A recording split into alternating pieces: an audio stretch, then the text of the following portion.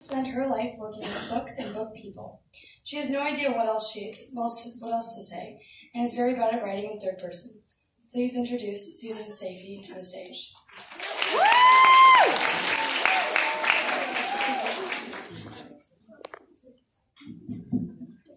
Hey y'all.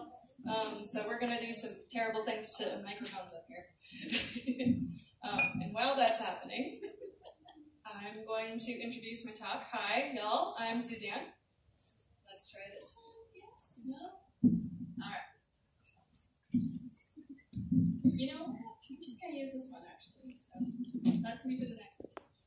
All right. So today I'm going to talk to you all about passion and why following your passion is a terrible lie. I went through my first quarter-life crisis when I was 20. I had one every 6 months, like clockwork, until I was 27, give or take. It always sounded exactly the same. I'm wasting my life. I have no idea what to do. What am I going to do with my life? It was very dramatic and very boring, even for me. The problem was not actually that I had no idea what to do. The problem was I had too many ideas. I had too many directions to choose from. I enjoyed learning about everything. I was a jack of all trades and master of none. I'm an interdisciplinary studies major because my transcript is an unholy mess of about 12 different departments. And I still suck at trivia. While having these repeated existential crises, the only message I was hearing was, follow your passion. Chase your dream. If you're not achieving your dream, then it's because you're not working hard enough. I was working overtime, just trying to figure out what my dream was. You can imagine my desperation for answers. I read book after book, signed up for seminars and webinars and workshops. Currently, I have almost a decade of research under my belt surrounding the idea of a life passion. Trust me when I say I know a lot about feeling stuck, about analysis paralysis, about multi-potentialities, and so much more. More than any of that, though, I want to talk to you tonight about hummingbirds and jackhammers. Elizabeth Gilbert, author of Eat, Pray, Love, and many other books, gave a talk for Oprah's Super Soul event in 2015. It changed my life. In her talk, Miss Gilbert explained that the world has jackhammers in it. People like her who are driven, focused, have one career, one linear path. They spend their whole lives chasing just one dream. But most humans are not jackhammers. They are hummingbirds. They don't follow one overriding passion. They follow gentle curiosity, flitting from interest to interest, cross-pollinating wherever they go. Their careers are not linear, but zig and zag all over the map. Their lives are rarely linear either. Hearing Miss Gilbert talk was like watching the sun rise for the first time. I was a hummingbird, and so much of the advice I'd been hearing was for jackhammers. I kept reading books, but I also started asking questions of the people around me. It quickly became apparent that a linear career path is actually a myth. I invite you to do this for yourself. Go up to a lifelong learner, or a faculty member, or even one of the crew. Ask them what their life has looked like. I challenge you to find anyone who has worked in just one job or for just one employer their entire life. I'm going to actually quickly list some examples of people I've talked to on the ship. Kelly, lifelong learner, is finally using her journalism major for the first time at a magazine after several years in banking and as an SAHM. She is also a drummer. Staff member, is Peace Corps turned marriage counselor who currently works in the field office. And Radu, crew member, worked as a lab technician, a photojournalist, and a VJ before ending up an AV on the ship. Okay, so perhaps nobody with a normal career trajectory or school trajectory would end up on a study abroad program like this one. It is a little unusual. So maybe I need to look at successful people back on land. Elon Musk, engineer and entrepreneur, and manages several companies, and a philanthropist. Ironically, this also describes my jackhammer of a father, except he doesn't have $1 billion or a Twitter feed. Beyonce, singer, and actress, and media maven, and philanthropist. Okay. Terry Crews, football player, actor, painter, activist. Oh, okay, all right. I see where this is going. Maybe I need to look outside the United States. China, Jack Ma, business magnate, politician, co-founder of Alibaba, and philanthropist. All right.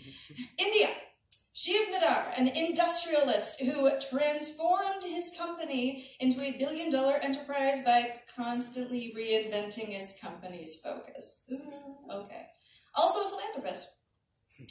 All right, here we go. South Africa. Archbishop Desmond Tutu, activist and philanthropist, and clergyman, and Nobel Peace Prize recipient, and author, and politician, and actor. Go figure. I don't have time to list all of the unsuccessful people who put all of their hopes and energy into one dream, only to see it die in a pile of debt and heartbreak. If you want those stories, ask me about it later, but trust me, it's common. Anyway, what lessons can we learn from this list of luminaries? 2 stand out to me. Put good out into the world and follow your interests. All of them. And guess which lesson I'm going to focus on? You don't have to chase down all of your dreams at once. Some people pursue one and then another, like Rapunzel finding her new dream. Others integrate as many of their interests into one career as possible, like my friend, the adventure cartoonist who loves tall ships and graphic memoirs. Still others categorize their lives. Here's my job, here's my side hustle, here's my hobby. There's even a phrase for this, the slash career. Actor slash director, CEO slash skateboarder, rabbi slash rapper. As we have experienced on this ship, the only constant in life is change. That includes inside you. You are going to grow and shift and want different things in life. Sorry, but it's true. Maybe right now you want a good time. Maybe in a decade you want a family. And maybe in 40 years you want a legacy. Jackhammers in the audience, this is true for you as well. I know you already know exactly what you want from life. You're driven and passionate about just one thing. And that's great. That's awesome, in fact. But I'm telling you, it is normal that your goals will shift over time. It's okay, I promise. But Suzanne, you ask, following my interests is all well and good, but how do I do that? It is both the easiest and hardest thing in the world. Take one step. Perform one small action that seems like a good idea. Don't analyze the idea too long, just do it, like Nike. To butcher a quote from the author slash TV producer Neil Gaiman, even if you're driving at night in a fog with only one headlight, if you drive slow, you can make it all the way home. Even if you only take one step at a time, feeling your way in the dark, you can craft a good life for yourself. Write a song, buy a cactus, check out a book from the library on accounting. Just pick a direction and go. Guess what? It's probably the wrong direction. That's okay. Inertia is your enemy. Once you start moving, it's much easier to pivot. And then, iterate, iterate, iterate. Try variations to get closer to what vibes with you. You didn't like writing that song? Cool, go try a freestyle poem. You love your cactus? Grow a peony. You think accounting is fascinating? More power to you. Go take a class. Before you know it, you'll be a playwright slash gardener slash accountant. I want to add a quick note about luck. If you take that step, if you put yourself out there, that's when the luck happens. That's when the right time, right place, networking opportunity magic happens. That's how I got on this ship and on this stage. I spent literally years pondering what to do and doing nothing. Once I finally took a step, and then another step, and then another step, suddenly I realized I didn't feel stuck in dread anymore. I was running towards whatever my life is about. I still don't know, but I'm a lot more okay with that than I used to be. I can look back and be proud of the things I've accomplished rather than regretting all of the things that I didn't do and all of the time that I wasted. After all, many, many steps later, this is where I find myself, preaching about passion. Ironically, passion and talking about passion is one of my passions now. Feel free to come talk to me about what you're obsessed with, what your goals are, how you're convinced you don't actually have any interest, which is almost never true, but whatever. Or just about the concept of passion in general.